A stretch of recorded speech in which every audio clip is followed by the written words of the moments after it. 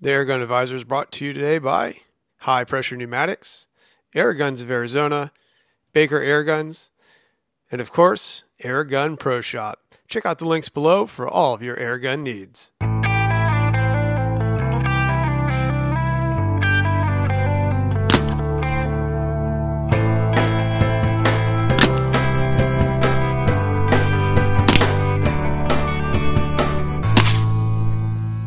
Welcome back to the Airgun Advisor channel. I am Chad Kettner, your Airgun Advisor today, and we are looking at a brand new to the market pistol. It is a semi-auto by Evanix called the Viper. And does this thing ever have a bite? So inside the box, you're gonna have two of these. These magazines are 7-count magazines, rotary style, spring-loaded, very easy to use. You have a female disconnect that you can use if you don't have one. Most of you at home should already have these.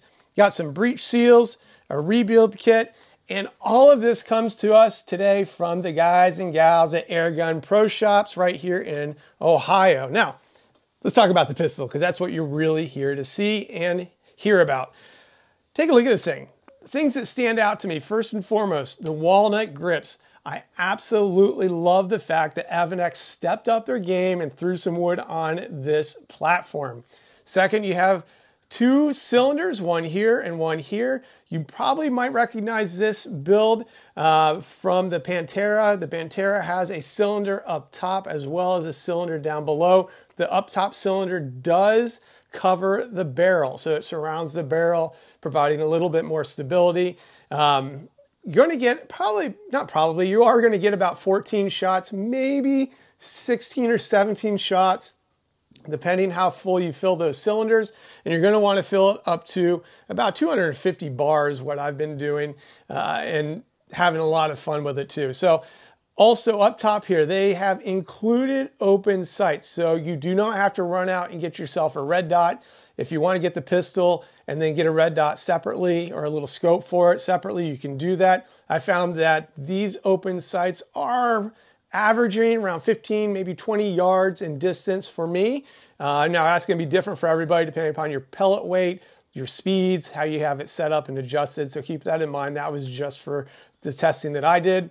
On the back side here, you have a hammer screw so you can adjust it just a little bit. I wouldn't mess with it personally. I think it's fine just out of the box. If we flip this around to the other side, you're going to also notice you have your safety right here. Very easy to read safety. Very easy. And then I'm going to come back to this side and you're going to notice that there's a little window right here where I'm pointing. You see that window? You can see the mechanism sliding around inside there.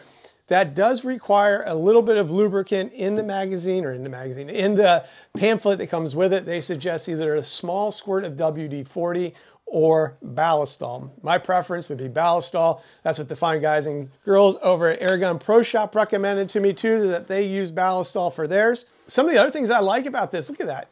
Got a little stamps on here as far as, what is that, the spade right there. That's kind of sharp looking, I think. And the fit and finish on this looks really, really good. Now, one other thing before we get out and do some testing with this, you'll notice that it does have a Picatinny rail here. Now, this Picatinny rail is great, but also it does move a little bit on the back side there. You zoom in, you can see that a little bit moving. So when you do, you have to have that movement because you're going to be able to cock the semi-auto this way, which I kind of like the feeling of that. Kind of reminds me of like a 1911 or something along those lines. But that does mean if you put a red dot on here that you could get a little bit of play. And so to solve that for me, when I shot it, I just kept it up in the thumb up position on the back side here. You can see that. It just holds that slide a little bit tighter and keeps everything lined up for you when you are going to shoot. Evanix, how can you do this? This is great. A quick disconnect probe that doesn't come out. It's fixed to the pistol. You guys have been listening to us all along. I love that. I don't have to worry about a fill probe now, which is what all airgun companies should be doing. All right, I'll get off my soapbox here. The other thing on here, on the front here, you have a threaded muzzle, 1/2 by 20. So if you want to put a 0 dB on here or whatever you want to quiet down, like I mentioned earlier, it does have a little bit of bark. I'll be throwing a 0 dB on here for my testing down at the range. And finally, let's talk about shot count. I was getting with my testing about 14 to 16, maybe 17 shots. And when you get to that last shot, you really know because it kind of rapid fires, it goes makes that kind of noise, similar to old Crosman 600, if you guys are into those, which I would highly recommend if you like some vintage air guns that are also semi-auto. The Crosman 600 is awesome, but that is how you know when you are out of air and it's time to refill. And you can avoid that by just counting your shots. In my case, I would do 2 magazines, refill, and then go back to shooting. And that works perfectly because 2 magazines, you're gonna run out of 14 shots, and then refill the magazines, and you're good to go again without any other interruptions. So awesome little platform here.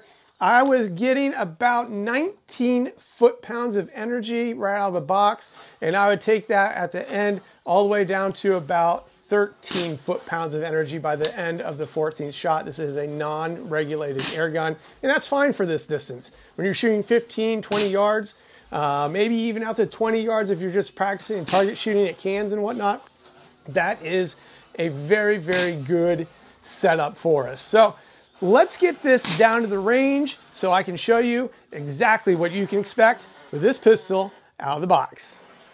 Hey air gunners, before we go down to the range, I really want to take a second to remind you to keep your air guns, your firearms, or anything that could be considered dangerous locked up. Today we're going to be using the Secure It Safe here in the studio. That's where I keep all my test items, and I do that because I don't want any little hands or anybody that shouldn't be getting a hold of these things getting into my air gun. So keep that in mind. Great little setup here. We'll be talking about more of that in a future video.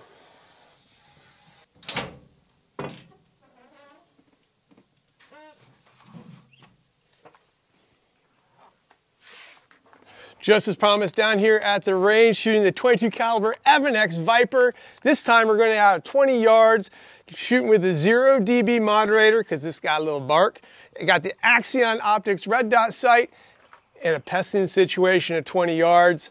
Let's see what we can do. We got old crow out there. Nobody likes old crows. Let's see what we can do.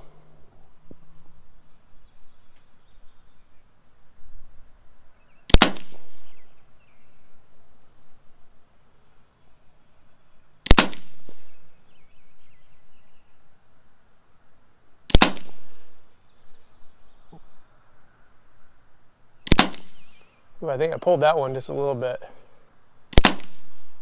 There we go. Not bad at 20 yards. I think that crow has it in, except for maybe that one that I pulled just a little bit. I'll have to get a closer look down there. Can't see a whole lot through a red dot sight anyway, but there you have it. Evanix Viper, 22 caliber, semi-auto. It's a blast to shoot. Got to check them out. Use the links down below. Until next time, make sure that trigger pull stays smooth, those pellets fly straight, and we'll see you right here on the Airgun Advisor.